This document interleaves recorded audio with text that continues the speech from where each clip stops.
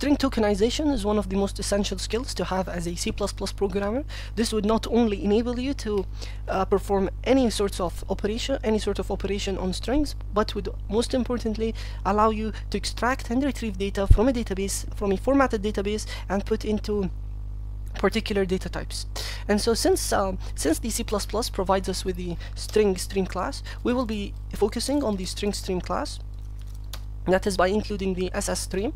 And so I know that C does provide us with the string tokenizer function. However, since we have the stringstream in C++, I'll be performing this. Now with the stringstream class, we need to step one. You start by creating the stringstream object, and after creating the stringstream object, whatever string you want to perform this tokenization, put inside the stream. Now after you have your string inside your desired string stream, then you can perform the insertion operator. Now this, you can create a string called the buffer, and the buffer string is going to be holding whatever extracted from the stream. So we're going to be extracting from the stream and then putting into the buffer. Then let's see out the buffer and see the expected output. Now this is here the insertion operator. The insertion operator is going to be terminating at a new line character or at a space character. So if in your stream you have the word generative, so imagine the cursor starting with G, extracts G and ER, so this is a string, then it encounters a space. As soon as it encounters a space, it would terminate, and so whatever is before the space will be inserted into the buffer. Let's now print what is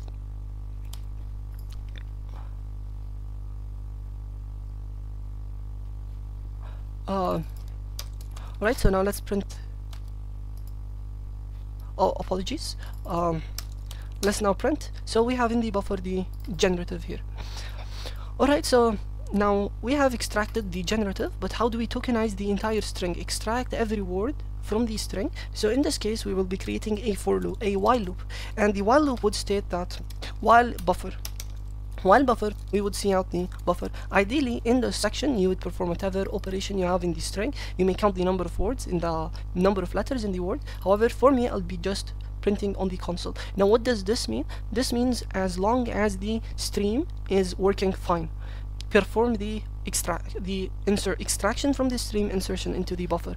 As long as the stream is working fine. You can do something else, since the string stream is a normal stream that has the operations, as long as the stream didn't reach the end of the file, and the end of the file in this case would be the end of the string. So we can perform the ss into buffer, then cout buffer, and both of them would work.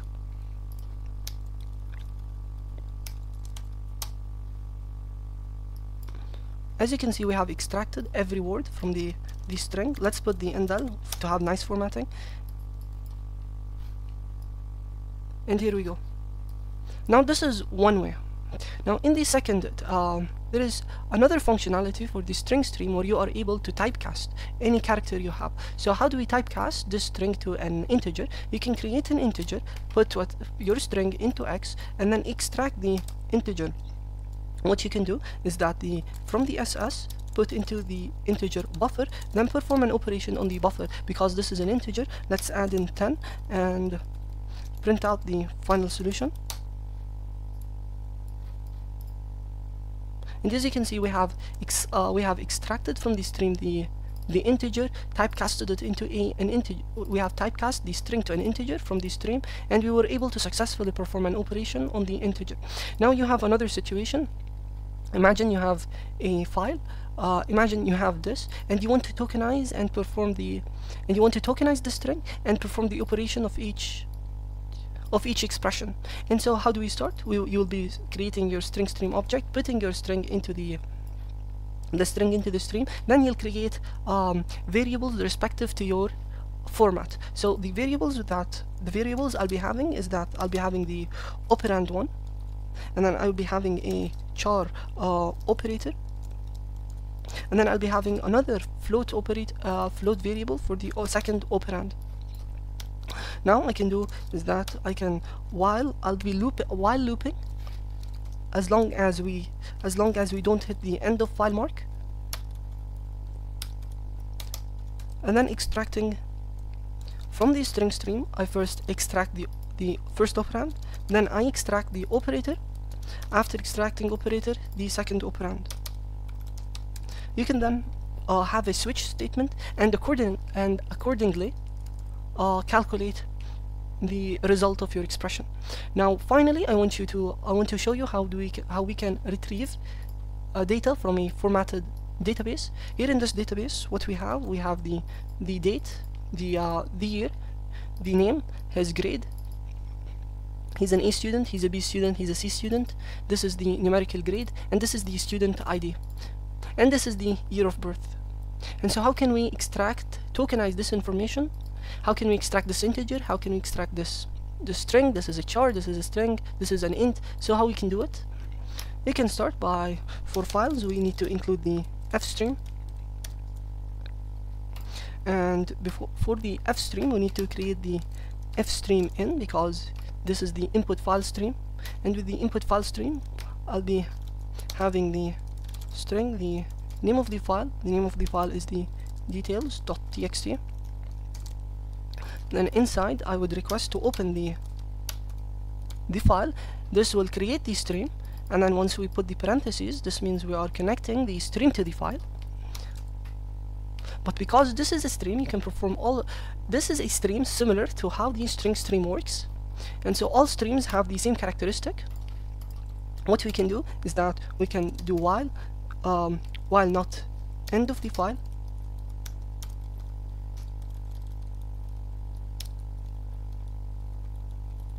We can then create buffers for the respective values. So the first value will be an integer, which is the year of birth.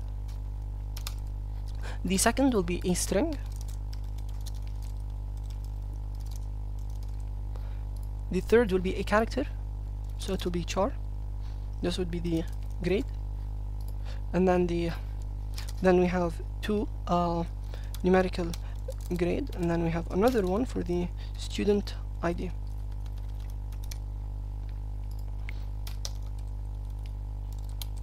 We can then ask the stream to extract first the year of birth, then extract the name, after name, the grade, numerical. So we're doing them in order, and they must be in ordered fashion. We can then see out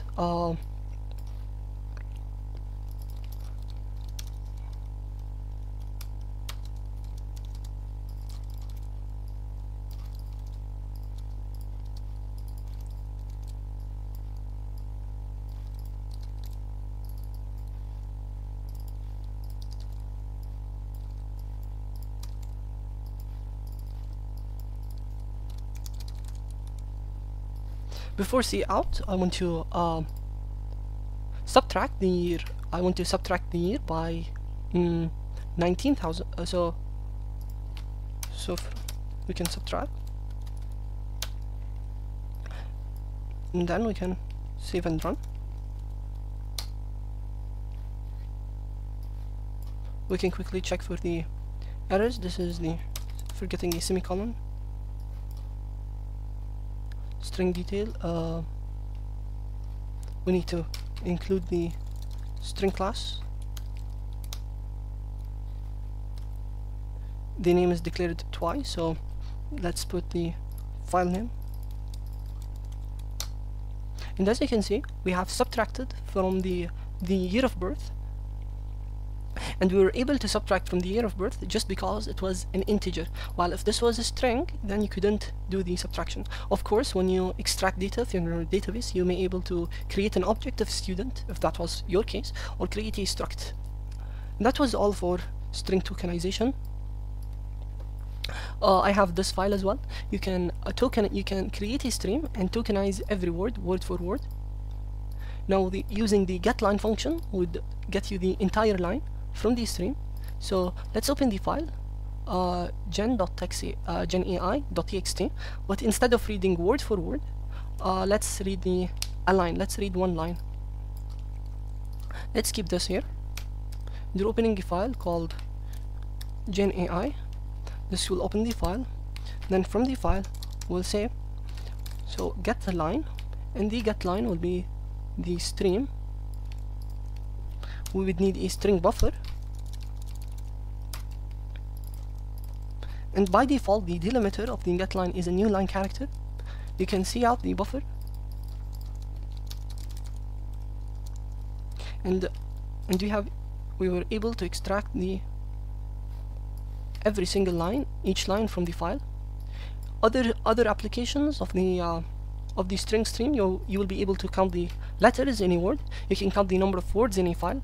For counting the number of letters in a word, your buffer will be of type char, and then your char will be extracting and inserting into the buffer type of string buffer, and then you can have a counter which would be incremented. That is the same for the extracting number of words. Instead of a char, you can have a string, and that is majority of the string tokenization applications.